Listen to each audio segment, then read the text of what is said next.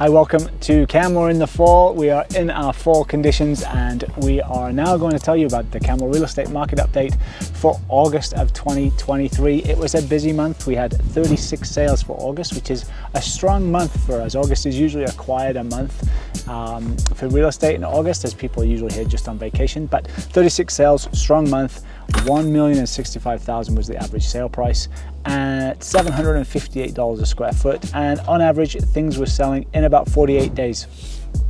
I've got some updates to talk to you about this month on hotel condo square foot prices that you're not going to want to miss, and also some information coming out of the town of Canmore that I need to relay to you that you will also not want to miss, and we'll talk about that at the end of this video.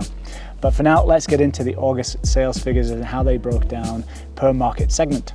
So single family homes, we had 4 sales last month, and the average sale price for a single family home in Canmore in August was $2.6 million or $756 per square foot, and they were on the market on average for about 60 days. Half duplexes, we only had one half duplex sell, $1.59 million or $633 a square foot, and it was on the market for about 45 days. Townhomes, we had 12 townhomes sell last month. Average price point was just over $1 million at $1,061,000 or $767 per square foot, and they were on the market for about 54 days. Apartments, we had 6 sales at $630,000 as an average sale price, $660 a square foot or 54 days on market. Hotel condos, we had 9 resale hotel condo markets sell in the month of August.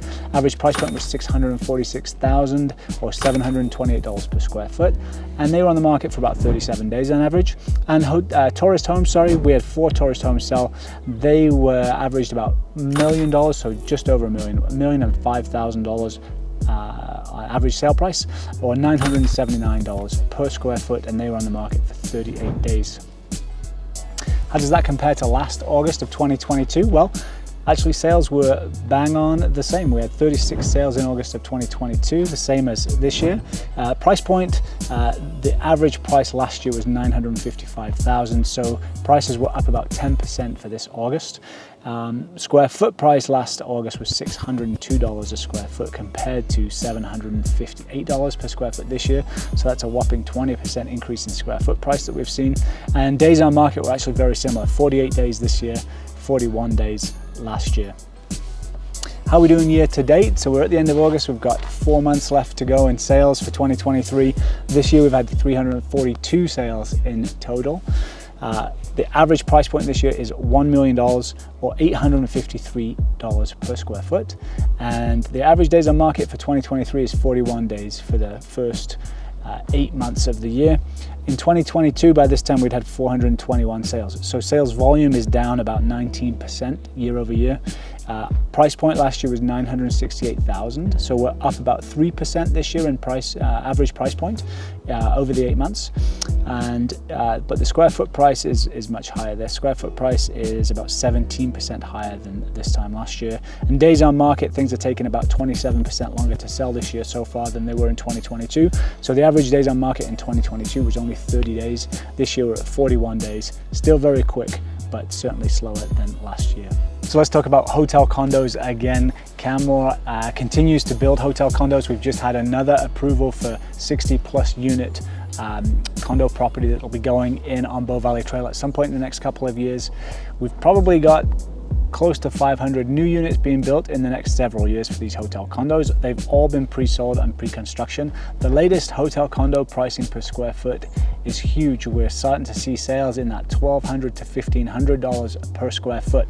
So with the resale market right now, in August anyway, on an average about $700 a square foot, $725 a square foot, there's going to be some big room from the resale market to increase in price based on these new hotel condo markets or hotel condos that are coming to market in the next several years. So it's going to be interesting to see how all that pricing shakes out over the next few years, and whether the value will be able to continue to grow or even stay at the same price points that we're seeing those new hotel condos sell for at this point.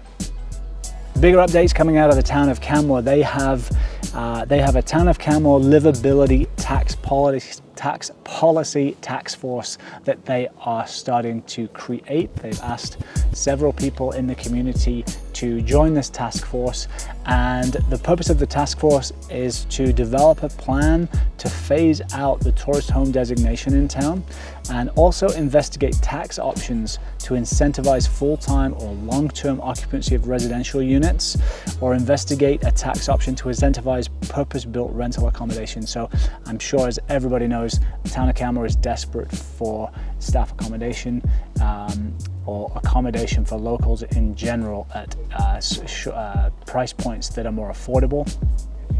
And so this task force that has been engaged by the town of Canmore is going to be looking at potential vacancy taxes of second home owners, something that you need to be aware of and something that you can certainly, I'm sure, contact the town of Canmore to get more information about, but wanted to make sure that you knew about that. It was just announced this week or last week that this task force is going to be looking at those kinds of objectives to see how the town of Canmore can move forward with their affordability housing plan. As always, if you've got any questions about the Canmore real estate market, my contact information is below. Thanks for watching, and we'll talk to you again very shortly with the September market update as we're reaching the end of September in the next couple of weeks.